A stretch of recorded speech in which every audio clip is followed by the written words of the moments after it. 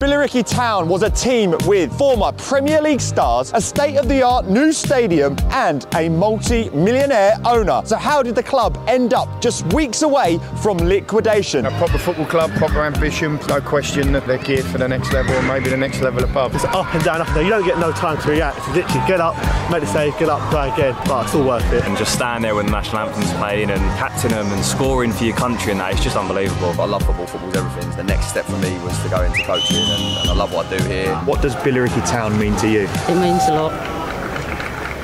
Just simple, it means a lot.